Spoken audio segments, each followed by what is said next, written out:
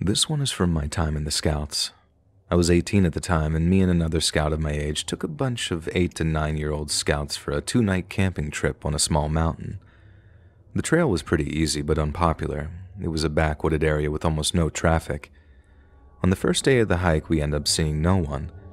As it's getting late, we decided to make camp.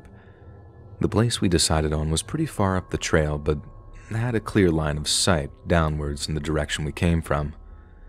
We light up a fire and make a great feast of s'mores and sausage. After a bit, everyone goes to sleep, except for me, of course.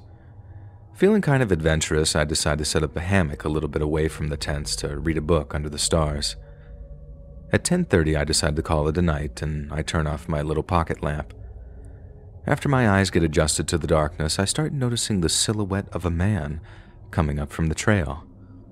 He's not using a light, and I don't know why I got a pretty bad feeling about it almost immediately. I observe him as he walks up the trail, and when he notices the camp, he just backs up slowly a few steps so as not to get in direct sight of us and stands there staring at the tents. Obviously, he hasn't noticed me, and I keep watching him standing there for about 10 minutes.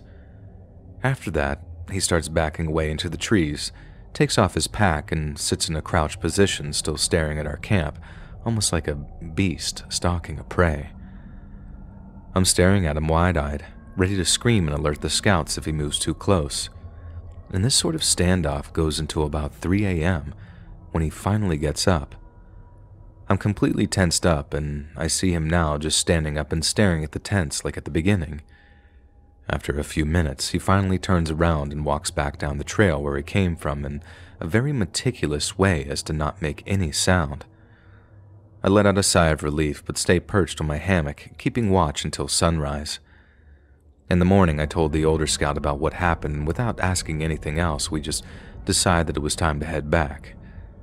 I still wonder what this guy was doing, just stalking us for hours.